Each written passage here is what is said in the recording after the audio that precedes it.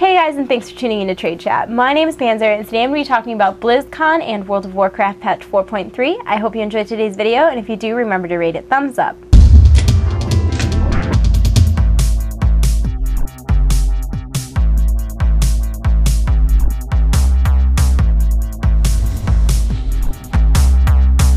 So the first thing I wanted to talk about is that the special performer at this year's BlizzCon closing ceremony is the Foo Fighters, and I am so excited. You have no idea. It's like one of my favorite bands of all time. I'm so ridiculously excited to see them. It's like I was already recommending that people got the live stream of BlizzCon before, but after hearing that they're playing, like, you have to do it. It's so worth it. Like, you get like the best views on everything at the convention, and then on top of that, you get to see the Foo Fighters. Like, totally worth it, and you get the in-game Merkabah pet. So I would definitely recommend getting the stream of BlizzCon. Although if you do not, I will have an amplitude of footage for you. Last year I went to BlizzCon and I wasn't able to provide you guys with very much footage because I had very limited equipment. The only camera I had was like a Sony CyberShot digital camera, which was not made for video at all. It only held like 30 minutes of video. I didn't have a like laptop or Wi-Fi or anything to get the data off of my camera, so over the course of 2 days I was given 30 minutes of video, and what are you supposed to do at that point? It kind of sucks. But this year I have my fancy schmancy camera, which I don't know how long the battery lasts because I always have it plugged in when I'm using it, but I definitely have that camera, and that holds like 24 hours of video. Then I also have my Sony Bloggy, my old Sony CyberShot, and my phone takes video too. So this year we should be totally set. I should have a good, I would say 5 or 6 videos at least covering BlizzCon. I'm very, very excited about it. Also at BlizzCon, a lot of people have been asking if there's a way they can meet me, and I stand out. Like, if you see me at BlizzCon, please say hi to me. Like, I have a whole album of people I took pictures with last year at BlizzCon, and I'd like to have a whole album this year too. So please don't be shy. Please stop, say hi, take a picture, all that good stuff. I might have some fun stuff to give away. I've got some extra wristbands that I was selling for my Random Panzer channel, and I have some extra of those, so I might be giving those away. We'll see, but please say hi to me. And also, I'm going to be at the party at the Annabelle Hotel on the 20th. It starts at 5 o'clock and it's hosted by WoW Insider, so I will be there, so I hope to see you there too. So those are a few ways you can meet me, and let's talk more about World of Warcraft patch 4.3 on that note. Aside from the new 5-mans and the new raids and transmogrification in 4.3, we'll also see some really minor changes that kinda are weird. Like in patch 4.3, in North American realms, you'll no longer be able to use special characters in your character or guild name. Although if you already have the characters, you'll be unaffected. I don't know if the reason for this change is that people just got out of control with like every single one of the letters in their name was like a crazy letter. I don't know what it was.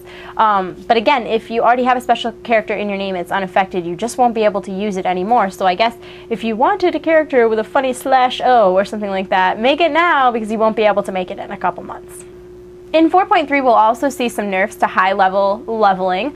In Outland and Northrend, many of the group quests have been retuned so that they're easily done solo.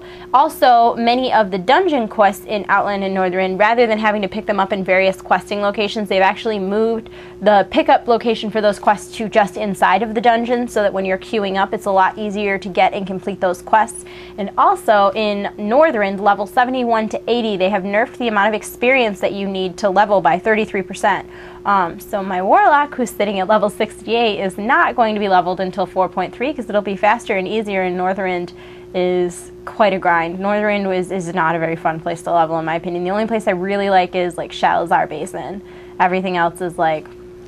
With the introduction of transmogrification in patch 4.3, the reforging vendors will actually be removed from the game, and the transmogrification vendors will be capable of reforging your gear. So when 4.3 comes and you go to reforge, you'll do it at the transmogrification vendor, not the reforger, because he won't be there anymore. Probably the most interesting thing for me that's being added in patch 4.3 is the introduction of the Looking for Raid Finder tool. And what's really cool about this is that there'll be 25-man raids, and they'll be composed of 2 tanks, 6 healers, and the rest DPS.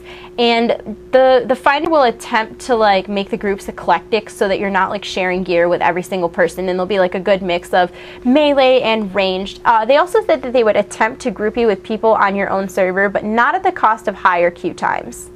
Loot in the Looking for Raid system will be a slightly lower eye level than loot in other raids. Although if you do get a tier piece, the set bonus will work with the higher eye level pieces. And the way that loot works in the actual raid is it is on a need before greed system. So hopefully there won't be like a high instance of ninja-ers, but it is literally going to be the exact same way that it is in dungeons. In the Looking for Raid system, there will be someone who is queued up as the raid leader, and they can mark things, they can promote people to also be leads. They're the ones who are going to decide whether you're main tank or off tank, or if you're going to heal the tanks, or if you're going to heal the raid. The raid leaders can decide to initiate a vote kick, and then the rest of the raid can decide whether or not to kick someone, but it does have to be initiated by all of the raid leaders first. Also, what was interesting to me about the Looking for Raid Finder is that if you leave, you will get deserter, but it's only for Looking for Raid. Obviously, to queue up for the Looking for Raid Finder, you will need to be level 85, and I'm sure that there will be like an eye level requirement. I think when they first introduced this, it's only going to be for the Dragon Soul raid, and then as it gets more popular, they'll add more raids to the system. The last thing I wanted to talk about today before I go was that I will be coming out with episode 2 of the Diablo 3 beta series. My computer is just super slow. It takes about 10 times longer than the video is to render, and part 2 is like a 13-minute video, so I just haven't had like a solid like 2 hours where it's been like, I'm not going to touch my computer for 2 hours. So I need to film the commentary and then just like let it render overnight, and hopefully I'll have it up in the next couple days. But thank you all for being patient. Also, episode 2 was recorded at the same time as episode 1, so don't get like mad if you didn't see me using your hints and tips and stuff like that in episode 2, because I'm not a time traveler and I would have to be in order for those tips to be implemented.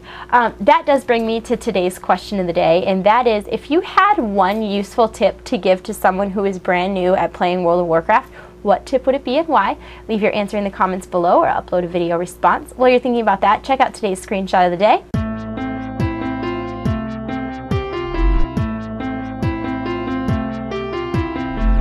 And it looks like that's my cue, guys. Thanks for tuning in. Remember to comment, thumbs up, and subscribe, and I'll see you soon.